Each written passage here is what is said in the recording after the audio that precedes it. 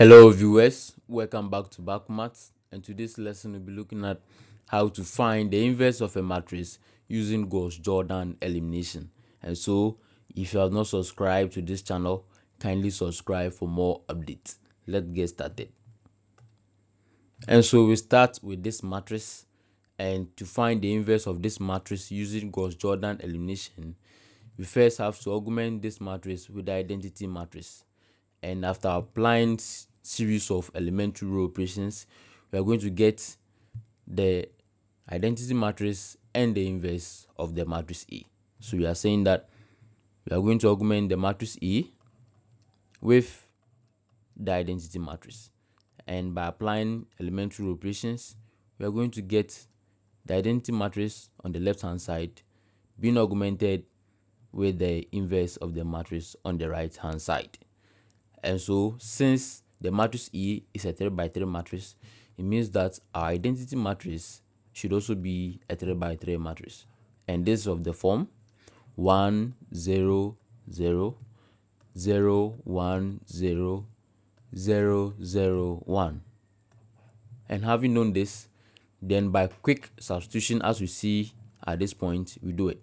And so we have the matrix E as -1 0 -2 2 1 4 1 2 1 being augmented with the identity matrix 1 0 0 0 1 0 0 0 1.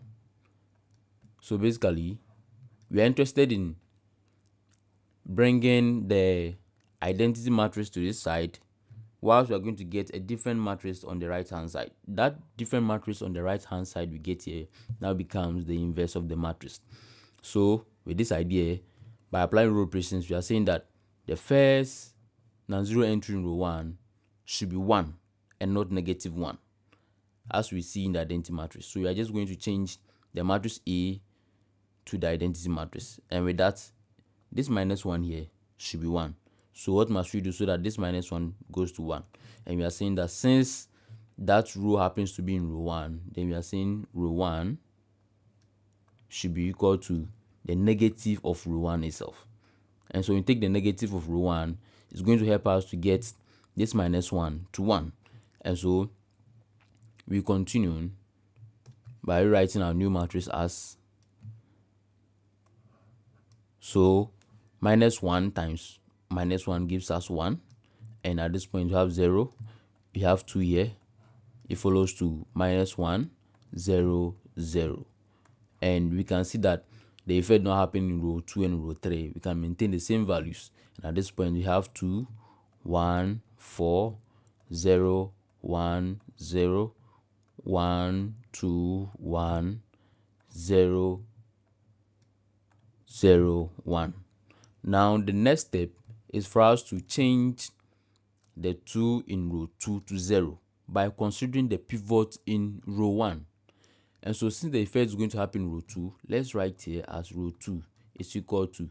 Now how do you do that? You can do that by doing this simple illustration here. Remember, we are working with row 1 and row 2, and the first entry in row 1 here is 1, the next entry in row 2 is 2. Now we simply ask ourselves, what must we do so that these two elements when added goes to 0? Basically, if you multiply this side by -2 and we add, we are going to get 0. So which means that -2 plus 2 should give us 0, and that becomes the formula. So we have -2 row 1 plus row 2. So you can write it as -2. Let's take it back. So you can write it as -2 row 1 plus row 2. That becomes our formula, and we can continue for the rest of the elements in the matrix. And row 1 we have 0. Now this 0 is being multiplied by -2, and row 2 we have 1, and so when we add, we are going to get 0 plus 1. That's going to give us 1. We continue with the next element in row 1, that is 2, and so we have here as 2. Remember, this 2 is being multiplied by -2, and row 2 we have 4. And so when we add, that is -4 plus 4 giving us 0. We continue for row 1, that is minus 1, and row 2 you have 0, so we have 2 plus 0, basically 2. Now in row 1 the next element is 0. Now 0 multiplies minus 2, and in row 2 we have 1, so when added we have 0 plus 1, that is 1. We continue, and in row 1 we have 0 multiplied by minus 2, and row 2 you have 0, and at the end we are getting 0 plus 0, that is 0. And so this becomes the new element for row 2. And so you can write our new matrix as, now since the effect did not happen in row 1, we maintain the same values for row 1. So we have 1, 0, 2, and negative 1, 0, 0.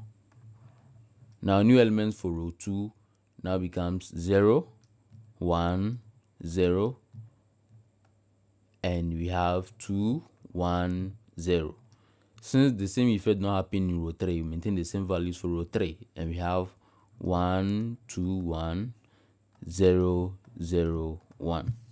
Now we continue, but first let's erase what we have here. Now the next idea is the fact that we want to change the 1 in row 3 to 0, and we can do that by considering the pivot in row 1. So we want to change this 1 to 0 by considering the pivot in row 1. And since that effect is going to happen in row 3, let's simply write here as row 3 is equal to. Now how do we get the formula? We can get it by also continuing with our simple illustration, and we have here as row 1 and row 3. So in row 1 we have 1, in row 3 we have 1. So what must we do so that these two elements goes to 0? Basically, if we subtract from row 1 and we add to row 3, we are going to get 0. So simply minus 1 plus 1 is equal to 0. And our formula now becomes minus row 1 plus row 3. So minus row 1 plus row 3. And so the next element in row 1 is 0, minus, and then in row 3 we have 2. And so minus 0 plus 2 basically gives us 2. And the next element in row 1 is 2. We are subtracting, so we bring it, and in row 3 is 1. And so minus 2 plus 1 gives us minus 1. Now in row 1 the next element is minus 1 already, but there is an existing minus here, so we bring it, and in row 3 we have 0. And so at the end we are going to get 1 plus 0, that's going to give us 1. Now in row 1 we have 0, and in row 2 we have 0, and at the end we are getting 0. In row 1 we have 0, and in row 3 we have 1, and so when we add we are going to get 1. So this becomes the new element for row 3. And so we can write our new matrix as, and we can see that the effect not happen in row 1 and 2, so we maintain the same values. That becomes 1, 0, 2. So we can write it well as 0, 2, and we have minus 1, 0, 0. And in row 2 now we have 0, 1, 0, 2, 1, 0. In row 3 now we have 0, 2, minus 1, 1, 0, 1. Now having gotten this, our next step is to change this 2 to 0 by considering the pivot in row 2. In the same way we would have changed this 0 to a 0 if it was not a 0. So simply if this place happens to be a different number, we would have changed to 0. But this place, in this case, it is 0 already, so we leave it. So our focus now comes on the 2 in row 3. So basically we have to change this 2 to 0 by considering the pivot in row 2. And so we can do that by considering our normal illustration, and with this one we are saying that since the effect is going to happen in row in row 3, then let's write here row 3 is equal to, how do we get the formula? So we can continue with our simple illustration, and in row 2 we are considering row 2 and row 3. But then we know that the first entry in row 2 is 0 and the first entry in row 3 is 0. But that may not be our focus. Our focus is on the next entry in row 2, that is 1, and the next entry in row 3, that is 2. So we ask ourselves, what must we do so that these two elements, when added, goes to 0? So basically, if we multiply row 2 by -2 and we add to row 3, then we are going to get 0. So -2 plus 2 gives us 0. And so our formula now becomes -2 row 2 plus row 3. So let's write here -2 row 2 plus row 3. Now this continues for the rest of the elements, and in row 2 we have 0. Now if 0 multiplies -2, we are going to get 0, and the next element in row 3 is -1. So at the end we are getting -1. Now the formula is also applicable to the first element in row 2 and row 3. So basically, even if you multiply this side by -2 and we add to 0, we're also going to get 0. So that is not focused, like we said earlier. But we continue for the rest of the elements, and we have in row 2 we have 2. So 2, now 2 multiplies -2 and being added to row 3, that is 1. And at the end we are getting -4 plus 1, that's going to give us -3. Now we continue for the next element in row 2, and we have 1 here. So 1 multiplies -2 being added to 0, and at the end we are getting -2 plus 0, that is -2. Now we continue in row 2, we have 0, and 0 multiplies -2 is 0, and the next element here is, and in row 3 we have 1, and so when added we are going to have 0 plus 1, that's going to give us 1. And so this becomes the new element for row 3. And so you can write our new matrix as, so our new matrix now becomes, so since the effect did not happen in row 1 and row 2, we have 1, 0, 2, and we have -1, 0, 0. And in row 2 now we have 0, 1, 0, 2, 1, 0, and we have 0, 0, -1, -3, -2, 1. So now our next idea is the fact that we want to change this -1 to 1. And so since the effect is going to happen in row 3, then we can say row 3 is equal to minus row 3. And with that, and now our new matrix now becomes, so the effect is not going to happen in row 1 and row 2, so basically we maintain the same values for them, and we have 1, 0, 2, and we have here as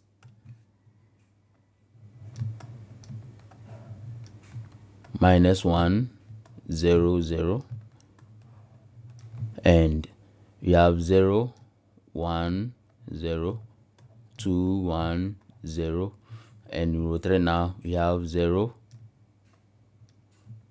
0, 1, 3, 2, -1.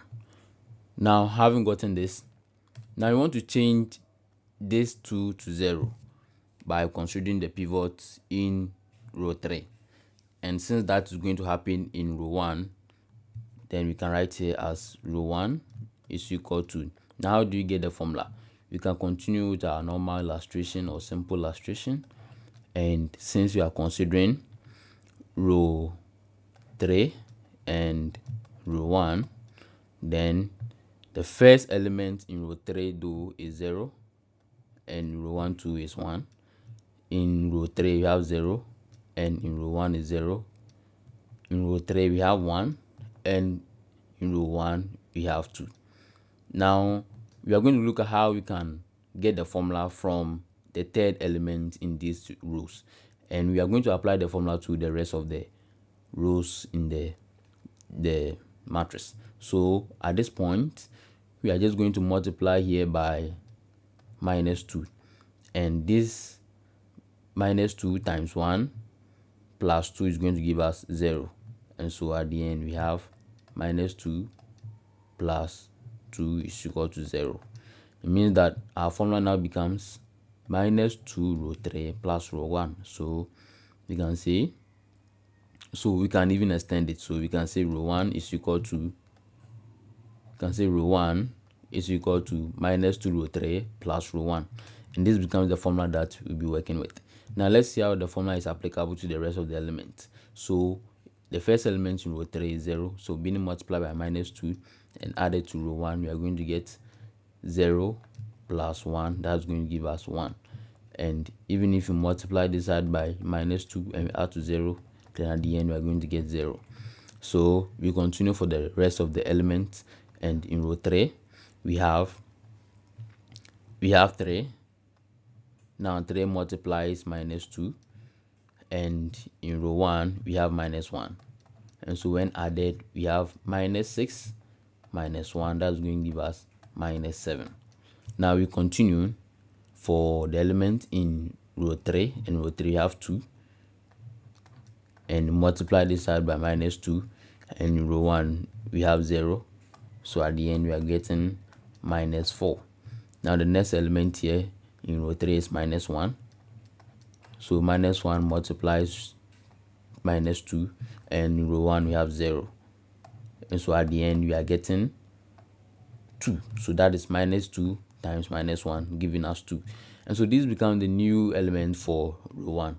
And so basically you can write our new matrix as a matrix of the form, so let's take it back, and we have here as, so in row 1 now we have 1 0 0, and we have -7 -4 2.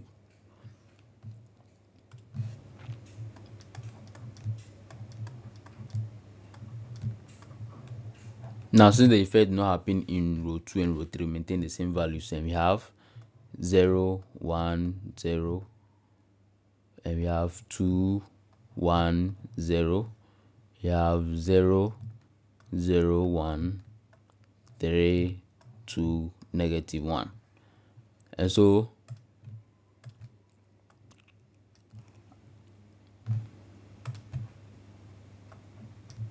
good. So with this one, having gotten this, then basically we have come to the end of the inverse of the matrix that we were looking for.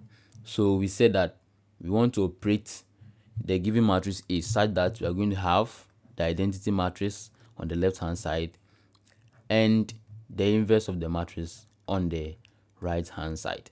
So having gotten this, then we can see that by applying Gauss Jordan elimination, the inverse of the matrix A, so A inverse now is equal to the matrix -7 -4 2 2 1 0 3 2 -1. So after applying Gauss Jordan, we had the inverse of the matrix to be this. And so this ends today's video. Thanks for watching. Kindly like, comment, subscribe, and share. BakoMaths, thinking beyond infinity.